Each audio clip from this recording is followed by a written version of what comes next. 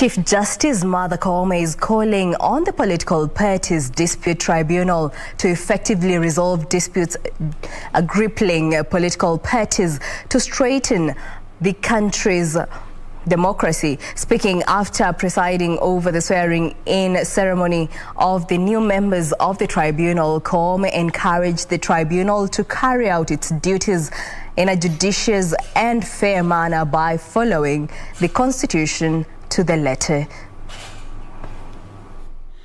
The newly inaugurated Political Parties Dispute Tribunal, PPDT, has its work cut out with the much-awaited party primaries looming. Chief Justice Martha Koome says with the tribunal now fully constituted after 3 new members took oath of office, focus should shift to executing its mandate in a free and fair manner. We need to build confidence of the Kenyans that we have systems and structures in place to guarantee that anybody with a grievance can be heard, and their grievances can be heard and responded to with a fair and just judgment.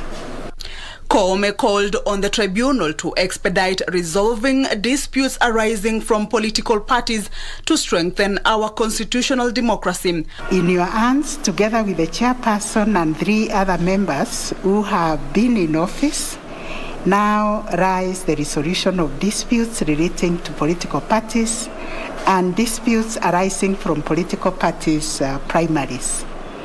This means that you have a role in the protection of our democracy and realization of the Kenyans' right and expectation to have a free, fair, and credible elections. Political Parties Dispute Tribunal Chair Desmond Nungo said they are ready to undertake activities leading to the general election. Have made several sensitization forums. We have worked together with the EACC. We have undertaken a corruption prevention index. We have identified the weak areas that we may have, and we can assure you, Your Lordship, the Chief Justice, that we are keen to build on the integrity of PPDT as an institution, knowing too well the crucial role that we are playing with a view to seeing to it that the country undertakes credible elections.